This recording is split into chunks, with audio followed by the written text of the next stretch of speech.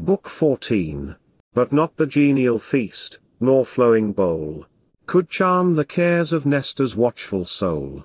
His startled ears the increasing cries attend. Then thus, impatient, to his wounded friend: "What new alarm, divine Machaon, say? What mixed events attend this mighty day? Hark! How the shouts divide, and how they meet! And now come full, and thicken to the fleet. Here with the cordial draught dispel thy care. Let Hecamede the strengthening bath prepare. Refresh thy wound, and cleanse the clotted gore, while I the adventures of the day explore." He said, and, seizing Thrasymedes' shield, his valiant offspring, hastened to the field. That day the son his father's buckler bore, then snatched a lance, and issued from the door. Soon as the prospect opened to his view, his wounded eyes the scene of sorrow knew. Dire disarray, the tumult of the fight, the wall in ruins, and the Greeks in flight, as when old ocean's silent surface leaps, the waves just heaving on the purple deeps, while yet the expected tempest hangs on high, weighs down the cloud, and blackens in the sky. The mass of waters will no wind obey. Jove sends one gust, and bids them roll away. While wavering counsels thus his mind engage, fluctuates in doubtful thought the Pylian sage, to join the host, or to the general haste. Debating long, he fixes on the last. Yet, as he moves, the sight his bosom warms. The field rings dreadful with the clang of arms. The gleaming falchions flash, the javelins fly. Blows echo blows, and or kill or die. Him, in his march, the wounded princes meet, by tardy steps ascending from the fleet. The king of men, Ulysses the divine, and who to Tydeus owes his noble line. Their ships at distance from the battle stand, in lines advanced along the shelving strand, whose bay, the fleet unable to contain. At length, beside the margin of the main, rank above rank, the crowded ships they moor. Who landed first, lay highest on the shore. Supported on the spears, they took their way, unfit to fight, but anxious for the day. Nestor's approach alarmed each Grecian breast, whom thus the general of the host addressed: "O grace and glory of the Achaean name! What drives thee, Nestor, from the field of fame? Shall then proud Hector see his boast fulfilled? Our fleets in ashes, and our heroes killed." Such was his threat, now too soon made good. On many a Grecian bosom writ in blood, is every heart inflamed with equal rage against your king, nor will one chief engage. And have I lived to see with mournful eyes, in every Greek and you Achilles rise. Gerenian Nestor then, so fate has willed, and all confirming time has fate fulfilled. Not he that thunders from the aerial bower, not Jove himself, upon the past has power. The wall, our late inviolable bound, and best defense, lies smoking on the ground. Even to the ships their conquering arms extend, and groans of slaughtered Greeks to heaven ascend. On speedy measures then employ your thought, in such distress. If counsel profit aught, arms cannot much, though Mars our souls incite. These gaping wounds withhold us from the fight. To him the monarch, that our army bends, that Troy triumphant our high fleet ascends, and that the rampart, late our surest trust, and best defense, lies smoking in the dust. All this from Jove's afflictive hand we bear, who, far from Argos, wills our ruin here. Past are the days when happier Greece was blessed, and all his favor, all his aid confessed. Now heaven averse our hands from battle ties, and lifts the Trojan glory to the skies. Cease we at length to waste our blood in vain, and launch what ships lie nearest to the main. Leave these at anchor, till the coming night. Then, if impetuous Troy forbear the fight, bring all to sea, and hoist each sail for flight. Better from evils, well foreseen, to run, than perish in the danger we may shun. Thus he. The sage Ulysses thus replies: while anger flashed from his disdainful eyes. What shameful words, unkingly as thou art, fall from that trembling tongue and timorous heart? O were thy sway the curse of meaner powers, and thou the shame of any host but ours. A host, by Jove endued with martial might, and taught to conquer, or to fall in fight, adventurous combats and bold wars to wage, employed our youth, and yet employs our age. And wilt thou thus desert the Trojan plain, and have whole streams of blood been spilt in vain? In such base sentence if thou couch thy fear, speak it in whispers, lest a Greek should hear. Lives there a man so dead to fame, who dares to think such meanness, or the thought declares? And comes it even from him whose sovereign sway the banded legions of all Greece obey? Is this a general's voice that calls to flight, while war hangs doubtful, while his soldiers fight? What more could Troy? What yet their fate denies? Thou givest the foe, all Greece becomes their prize. No more the troops, our hoisted sails in view, themselves abandoned, shall the fight pursue. But thy ships flying, with despair shall see, and owe destruction to a prince like thee. Thy just reproofs, Atrides calm replies, like arrows pierce me, for thy words are wise. Unwilling as I am to lose the host, I force not Greece to quit this hateful coast. Glad I submit, whoever, or young, or old, aught more conducive to our weal, unfold. Tydides cut him short, and thus began: such counsel if you seek, behold the man, who boldly gives it, and what he shall say. Young though he be, disdain not to obey. A youth, who from the mighty Tydeus springs, may speak to councils and assembled kings. Hear then in me the great Aeneid's son, whose honored dust, his race of glory run, lies whelmed in ruins of the Theban wall. Brave in his life, and glorious in his fall, with 3 bold sons was generous Prothous blessed, who Pleuron's walls and Calydon possessed. Melas and Agrius, but, who far surpassed the rest in courage, Ennius was the last. From him, my sire, from Calydon expelled, he passed to Argos, and in exile dwelled. The monarch's daughter there, so Jove ordained, he won, and flourished where Adrastus reigned. There, rich in fortune's gifts, his acres tilled, beheld his vines their liquid harvest yield, and numerous flocks that whitened all the field. Such Tydeus was, the foremost once in fame, nor lives in Greece a stranger to his name. Then, what for common good my thoughts inspire, attend, and in the son respect the sire. Though sore of battle, though with wounds oppressed, let each go forth, and animate the rest.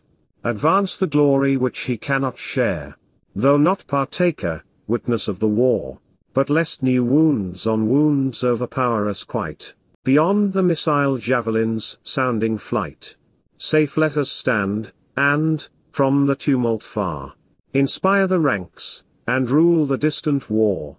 He added not, the listening kings obey. Slow moving on, Atrides leads the way.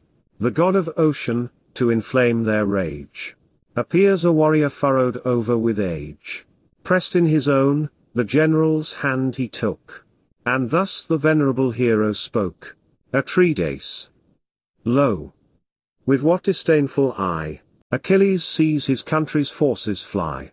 Blind, impious man, whose anger is his guide, who glories in unutterable pride. So may he perish, so may Jove disclaim the wretch relentless, and overwhelm with shame. But heaven forsakes not thee, over yonder sands. Soon shall thou view the scattered Trojan bands fly diverse, while proud kings, and chiefs renowned, driven heaps on heaps, with clouds involved around, of rolling dust, their winged wheels employ, to hide their ignominious heads in Troy. He spoke, then rushed amid the warrior crew, and sent his voice before him as he flew, loud, as the shout encountering armies yield, when twice 10,000 shake the laboring field. Such was the voice, and such the thundering sound, of him whose trident rends the solid ground. Each Argive bosom beats to meet the fight, and grisly war appears a pleasing sight. Meantime Saturnia from Olympus' brow, high-throned in gold, beheld the fields below. With joy the glorious conflict she surveyed, where her great brother gave the Grecians aid. But placed aloft, on Ida's shady height, she sees her Jove, and trembles at the sight. Jove to deceive, what methods shall she try? What arts, to blind his all-beholding eye? At length she trusts her power, resolved to prove the old, yet still successful, cheat of love, against his wisdom to oppose her charms, and lull the Lord of Thunders in her arms.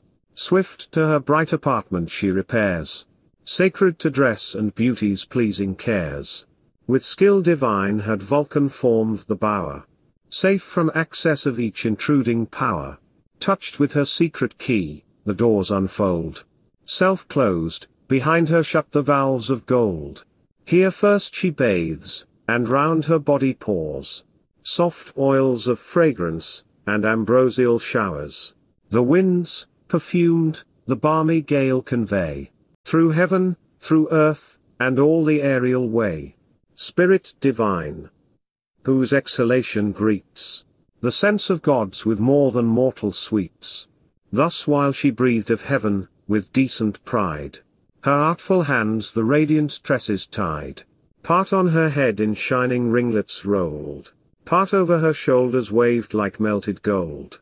Around her next a heavenly mantle flowed, that rich with palace-labored colors glowed. Large clasps of gold the foldings gathered round, a golden zone her swelling bosom bound. Far-beaming pendants tremble in her ear, each gem illumined with a triple star. Then over her head she cast a veil more white than new-fallen snow, and dazzling as the light. Last her fair feet celestial sandals grace, thus issuing radiant with majestic pace. Forth from the dome the imperial goddess moves, and calls the mother of the smiles and loves. How long, to Venus thus apart she cried, shall human strife celestial minds divide? Ah yet, will Venus aid Saturnia's joy, and set aside the cause of Greece and Troy.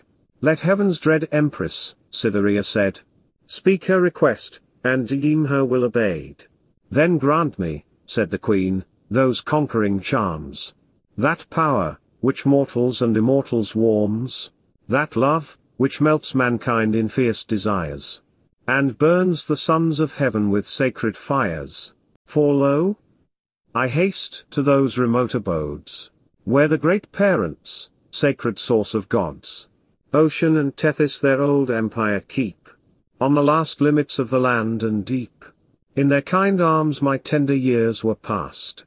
What time old Saturn, from Olympus cast, of upper heaven to Jove resigned the reign, whelmed under the huge mass of earth and main. For strife, I hear, has made the union cease, which held so long that ancient pair in peace. What honor, and what love, shall I obtain, if I compose those fatal feuds again?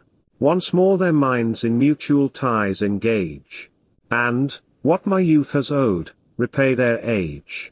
She said, with awe divine, the queen of love obeyed the sister and the wife of Jove, and from her fragrant breast the zone embraced, with various skill and high embroidery graced. In this was every art, and every charm, to win the wisest, and the coldest warm. Fond love, the gentle vow, the gay desire, the kind deceit, the still reviving fire, persuasive speech, and the more persuasive sighs, silence that spoke, and eloquence of eyes. This on her hand the Cyprian goddess laid. Take this, and with it all thy wish, she said. With smiles she took the charm, and smiling pressed the powerful cestus to her snowy breast. Then Venus to the courts of Jove withdrew, whilst from Olympus pleased Saturnia flew. Over high Pieria thence her course she bore, over fair Imathia's ever-pleasing shore, over Hemus hills with snows eternal crowned, nor once her flying foot approached the ground. Then taking wing from Atos lofty steep, She speeds to Lemnos over the rolling deep, and seeks the cave of death's half-brother, Sleep. Sweet pleasing Sleep, Saturnia thus began. Who spreadest thy empire over each god and man. If ever obsequious to thy Juno's will, O power of slumbers, hear, and favour still. Shed thy soft dews on Jove's immortal eyes, while sunk in love's entrancing joys he lies. A splendid footstool, and a throne, that shine with gold unfading, Somnus, shall be thine. The work of Vulcan, to indulge thy ease, when wine and feasts thy golden humours please. Imperial dame, the balmy power replies. Great Saturn's heir, and empress of the skies. Over other gods I spread my easy chain. The sire of all, old ocean, owns my reign. And his hushed waves lie silent on the main. But how, unbidden, shall I dare to steep Jove's awful temples in the dew of sleep? Long since, too venturous, at thy bold command, on those eternal lids I laid my hand. What time, deserting Ilion's wasted plain, his conquering son, Alcides, ploughed the main. When lo! the deeps arise, the tempests roar, and drive the hero to the Coan shore. Great Jove, awaking, shook the blest abodes, with rising wrath, and tumbled gods on gods. Me chief he sought, and from the realms on high, had hurled indignant to the nether sky. But gentle night, to whom I fled for aid, the friend of earth and heaven, her wings displayed, empowered the wrath of gods and men to tame. Even Jove revered the venerable dame. Vain are thy fears, the queen of heaven replies, and, speaking, rolls her large majestic eyes. Thinkest thou that Troy has Jove's high favour won, like great Alcides, his all-conquering son? Hear, and obey the mistress of the skies, nor for the deed expect a vulgar prize. For know, thy loved one shall be ever thine. The youngest grace, Pasithe the divine. Swear then, he said, by those tremendous floods, that roar through hell, and bind the invoking gods. Let the great parent earth one hand sustain, and stretch the other over the sacred main. Call the black Titans, that with Cronus dwell, to hear and witness from the depths of hell, that she, my loved one, shall be ever mine. The youngest grace, Pasithe the divine. The queen assents, and from the infernal bowers, invokes the sable subtartarian powers, and those who rule the inviolable floods, whom mortals name the dread Titanian gods. Then swift as wind, over Lemnos' smoky isle, they wing their way, and Imbrus sea-beat soil. Through air, unseen, involved in darkness glide, and light on Lectos on the point of Ide, mother of savages, whose echoing hills are heard resounding with 100 rills. Fair Ida trembles underneath the god. Hushed are her mountains, and her forests nod. There on a fir, whose spiry branches rise, to join its summit to the neighbouring skies. Dark in embowering shade, concealed from sight, sat Sleep, in likeness of the bird of night. Chalcis his name by those of heavenly birth, but called Simindis by the race of earth. To Ida's top successful Juno flies. Great Jove surveys her with desiring eyes. The god, whose lightning sets the heavens on fire, through all his bosom feels the fierce desire. Fierce as when first by stealth he seized her charms, mixed with her soul, and melted in her arms. Fixed on her eyes he fed his eager look, then pressed her hand, and thus with transport spoke. Why comes my goddess from the ethereal sky, and not her steeds and flaming chariot nigh? Then she I haste to those remote abodes, where the great parents of the deathless gods, the reverend ocean and great Tethys, reign, on the last limits of the land and main. I visit these, to whose indulgent cares I owe the nursing of my tender years. For strife, I hear, has made that union cease, which held so long that ancient pair in peace. The steeds, prepared my chariot to convey, over earth and seas, and through the aerial way, wait under Ide, of thy superior power. To ask consent, I leave the Olympian bower. Nor seek, unknown to thee, the sacred cells, deep under seas, where hoary ocean dwells. For that, said Jove, suffice another day. But eager love denies the least delay. Let softer cares the present hour employ, and be these moments sacred all to joy. Never did my soul so strong a passion prove, or for an earthly, or a heavenly love. Not when I pressed Ixion's matchless dame, whence rose Pirithous like the gods in fame. Not when fair Danae felt the shower of gold stream into life, whence Perseus brave and bold. Not thus I burned for either Theban dame. Bacchus from this, from that Alcides came. Nor Phoenix' daughter, beautiful and young, whence godlike Rhadamanth and Minos sprung. Not thus I burned for fair Latona's face, nor comelier Circe's more majestic grace. Not thus even for thyself I felt desire, as now my veins receive the pleasing fire. He spoke, the goddess with the charming eyes, glows with celestial red, and thus replies. Is this a scene for love? On Ida's height, exposed to mortal and immortal sight, our joys profaned by each familiar eye, the sport of heaven, and fable of the sky. How shall I ever review the blessed abodes, or mix among the senate of the gods? Shall I not think, that, with disordered charms, all heaven beholds me recent from thy arms? With skill divine has Vulcan formed thy bower, sacred to love, and to the genial hour. If such thy will, to that recess retire, in secret there indulge thy soft desire. She ceased, and, smiling with superior love, thus answered mild the cloud-compelling Jove. Nor god nor mortal shall our joys behold, shaded with clouds, and circumfused in gold. Not even the sun, who darts through heaven his rays, and whose broad eye the extended earth surveys. Gazing he spoke, and, kindling at the view, his eager arms around the goddess threw. Glad earth perceives, and from her bosom pours unbidden herbs and voluntary flowers. Thick newborn violets a soft carpet spread, and clustering lotos swelled the rising bed. And sudden hyacinths the turf bestrew, and flamy crocus made the mountain glow. Their golden clouds conceal the heavenly pair, steeped in soft joys and circumfused with air.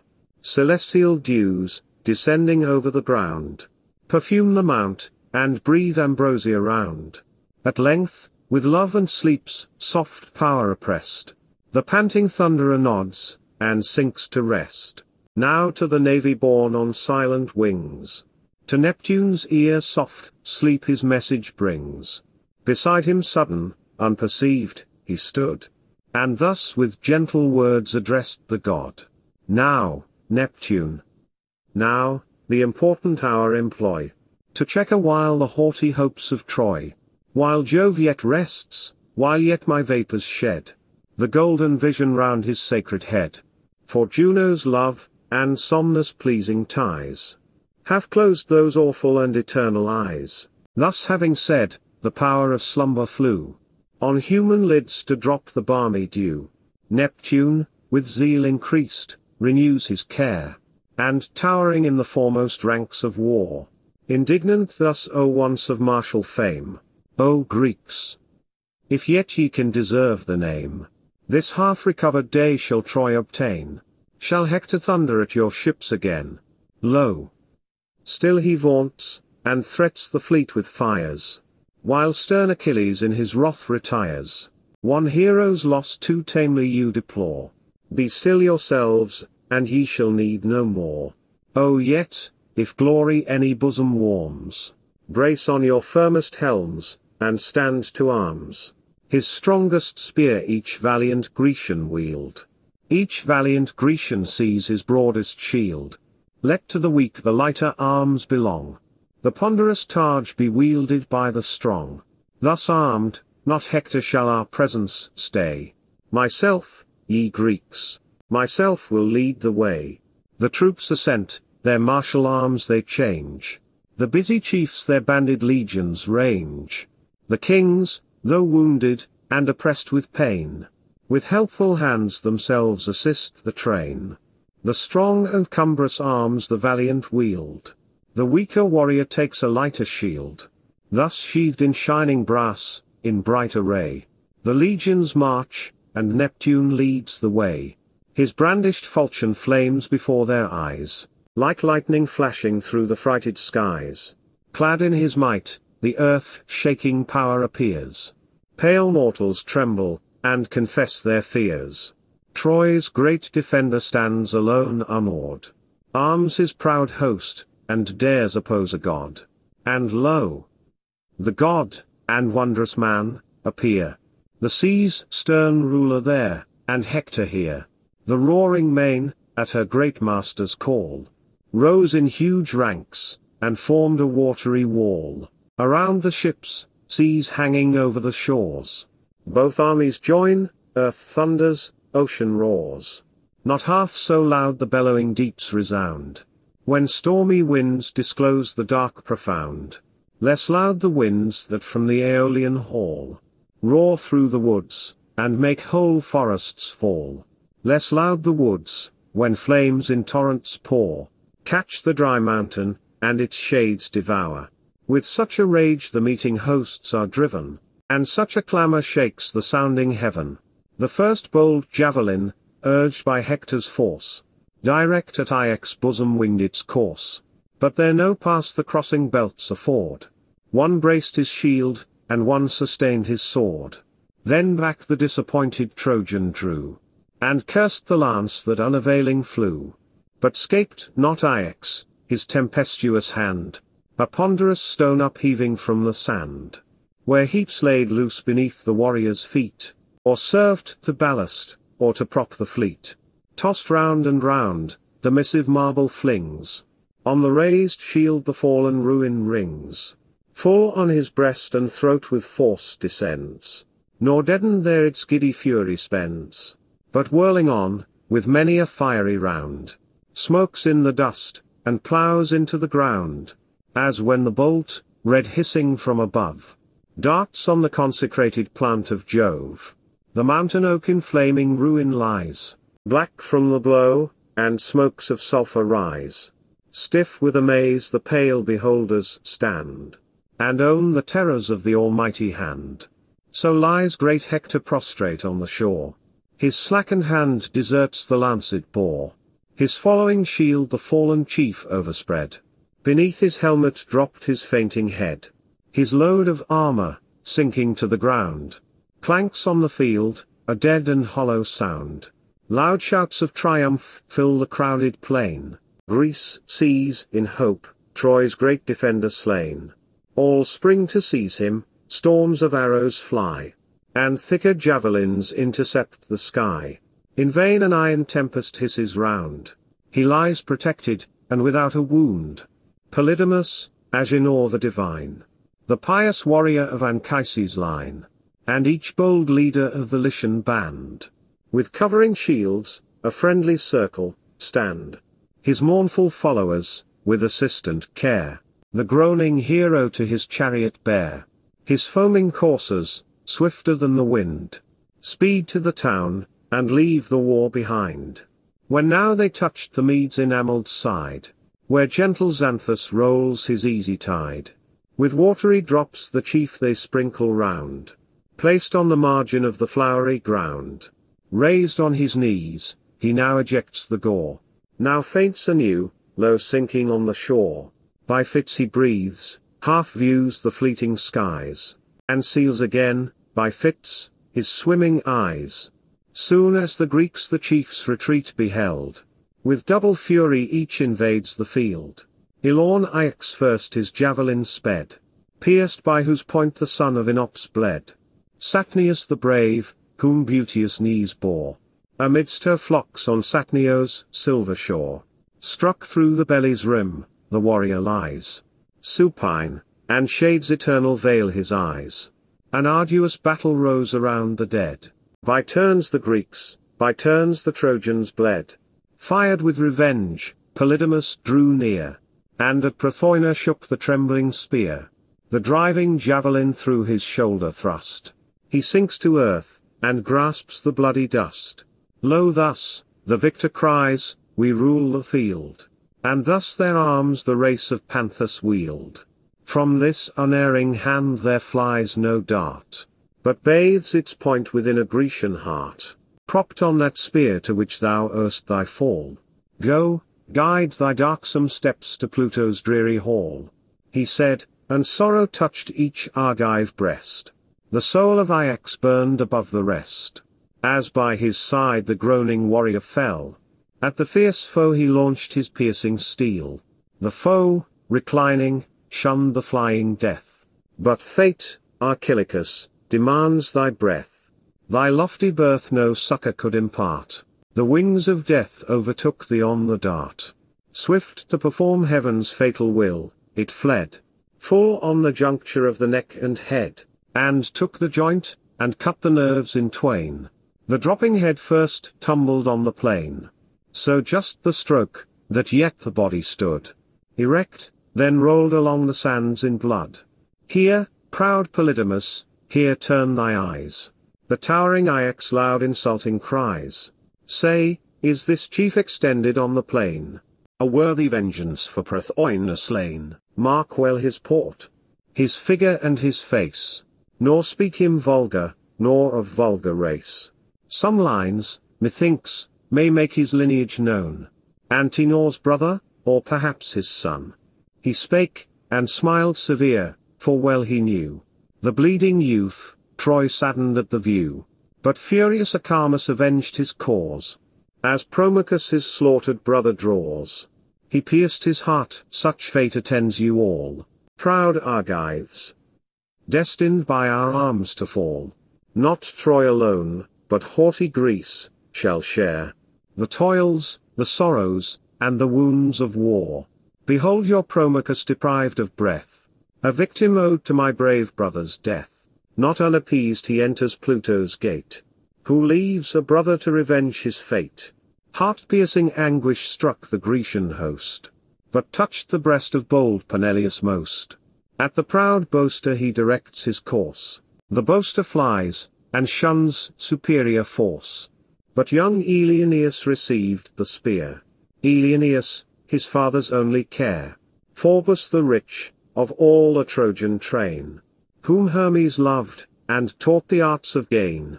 Full in his eye the weapon chanced to fall, and from the fibres scooped the rooted ball. Drove through the neck, and hurled him to the plain. He lifts his miserable arms in vain. Swift his broad falchion fierce Peneleus spread, and from the spouting shoulders struck his head. To earth at once the head and helmet fly, the lance, yet sticking through the bleeding eye. The victor seized, and, as aloft he shook the gory visage, thus insulting spoke. Trojans, your great Ilioneus behold. Haste, to his father let the tale be told. Let his high roofs resound with frantic woe, such as the house of Promachus must know. Let doleful tidings greet his mother's ear, such as to Promachus, sad spouse we bear, when we victorious shall to Greece return, and the pale matron in our triumphs mourn. Dreadful he spoke, then tossed the head on high. The Trojans hear, they tremble, and they fly. Aghast they gaze around the fleet and wall, and dread the ruin that impends on all. Daughters of Jove, that on Olympus shine, ye all beholding, all recording 9. O say, when Neptune made proud Ilion yield, what chief, what hero first imbrued the field? Of all the Grecians what immortal name, and whose blessed trophies, will ye raise to fame? Thou first, great Ajax, on the unsanguined plain, laid Hiacius, leader of the Mysian train. Phalces and Murmur, Nestor's son overthrew. Bold Merion, Mores and Hippotion slew. Strong Periphaetes and Prothon bled, by Teucer's arrows mingled with the dead. Pierced in the flank by Menelaus' steel, his people's pastor, Hipporenor fell. Eternal darkness wrapped the warrior round, and the fierce soul came rushing through the wound, but stretched in heaps before Oileus' son. Fall mighty numbers run. Ajax the less, of all the Grecian race, skilled in pursuit, and swiftest in the chase.